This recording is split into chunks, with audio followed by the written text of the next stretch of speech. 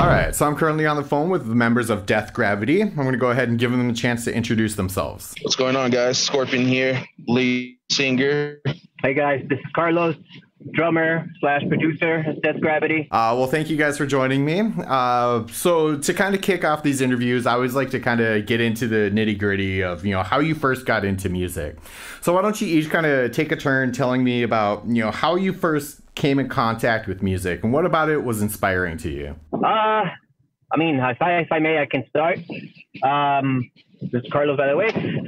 I started, as a matter of fact, very young. At around 6 years old, I used to live in Mexico, in Ciudad Juarez, right across the border here from El Paso. And I started playing in the first grade in what they call, it was just like a little snare and bugle corps.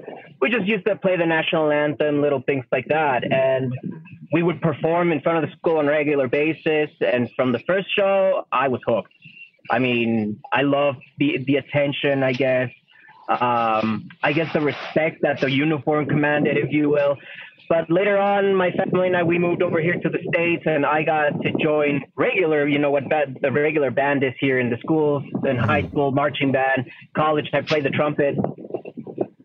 And from there, and especially in middle school, I started playing other instruments, the piano, I started playing a little bit of clarinet, but that's also when I started playing the drums. Mm-hmm. And somehow, when I was 15 years old, my stepdad bought me a drum set.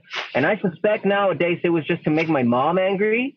And it's great. It worked out, it's been, this was in 2007, 16 years, if I'm not mistaken, that I've been playing. And, the rush never goes away. I guess for me, especially what really got me into it when I was in university, the biggest audience I played with was 67,000 people.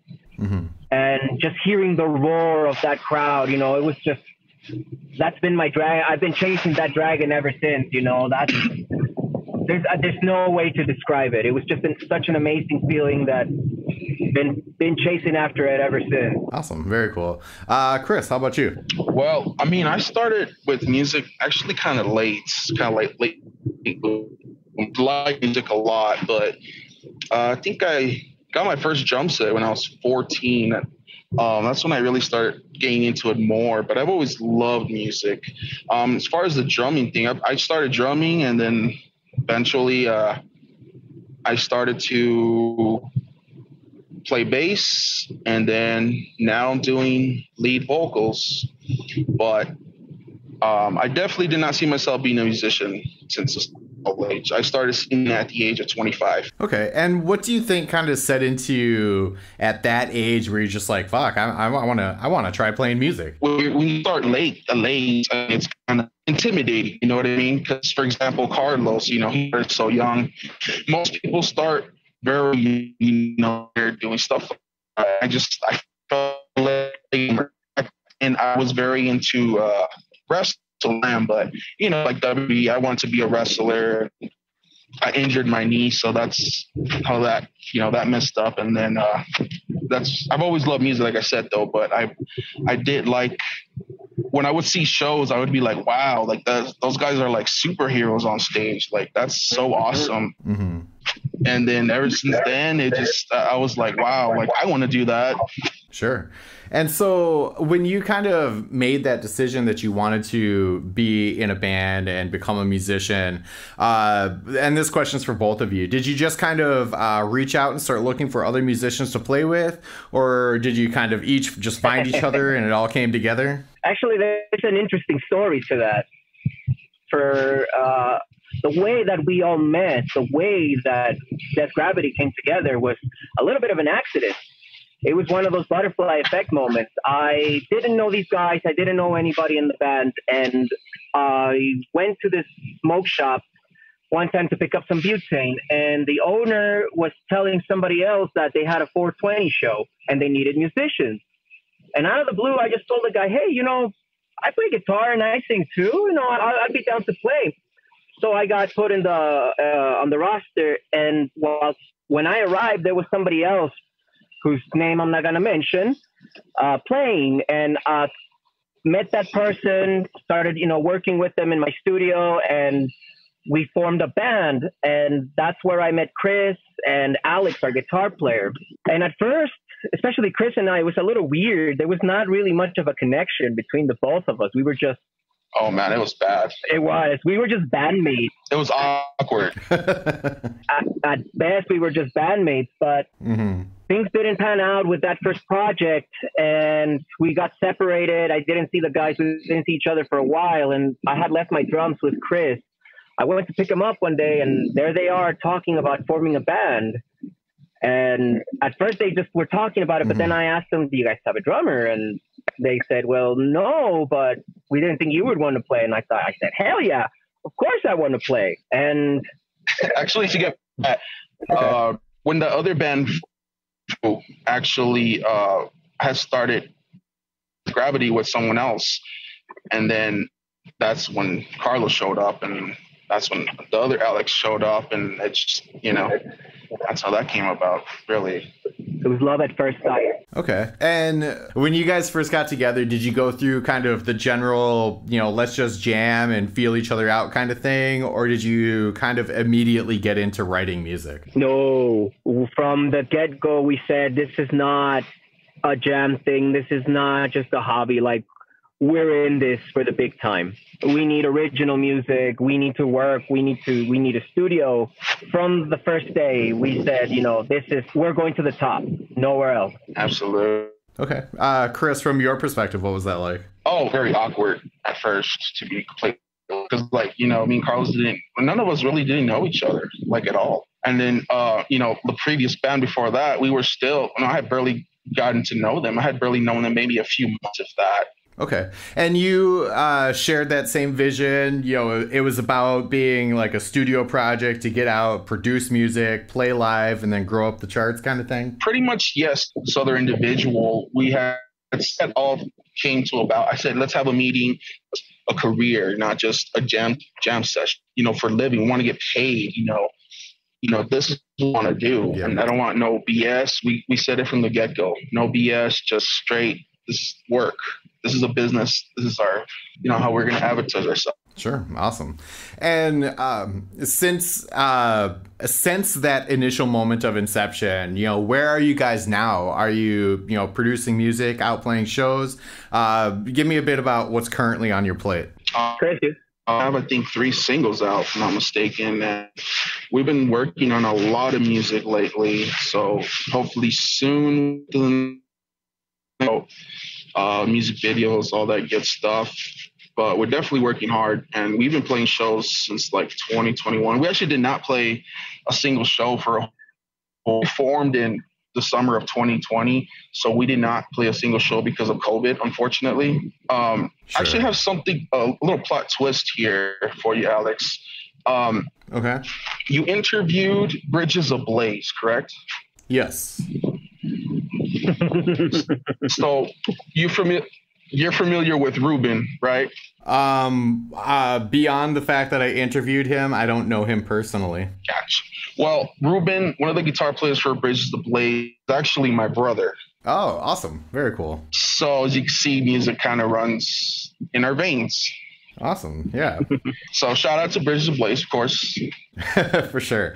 So did you kind of see, what he was doing, and you kind of were just like, well, shit, I want to be a part of that? We actually used to play together. We were in a band called Unwritten, formed in 2017, I believe.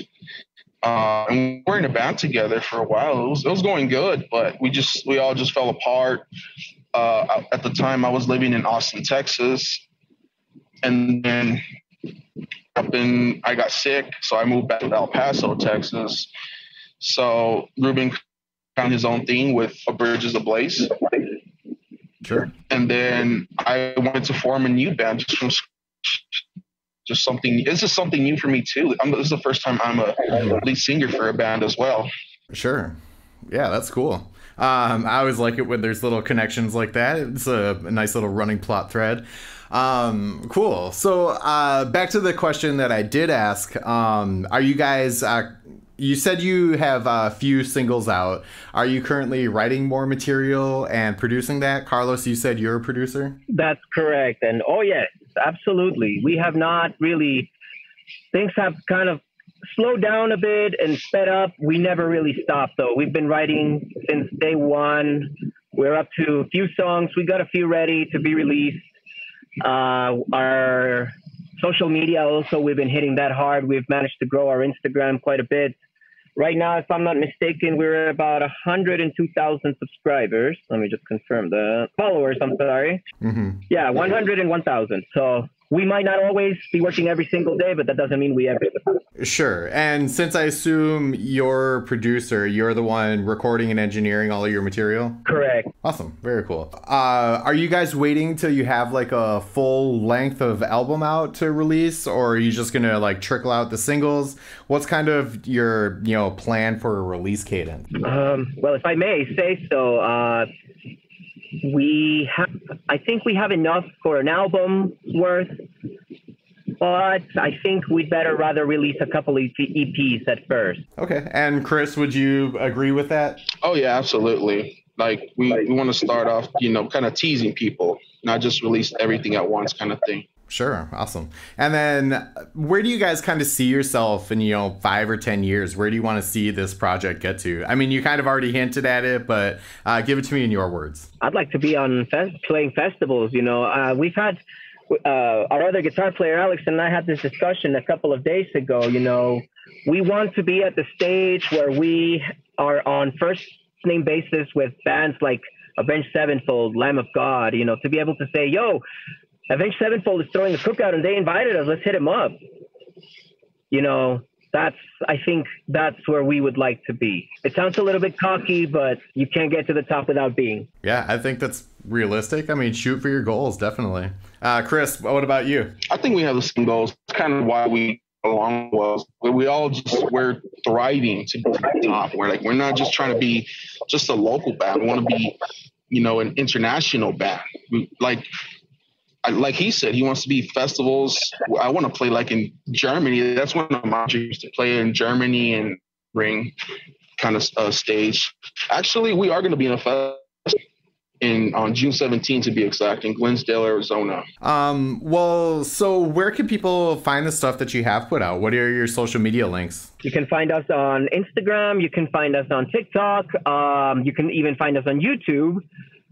Just look up on Instagram. We're Death Gravity 2020. On YouTube as well, Death Gravity.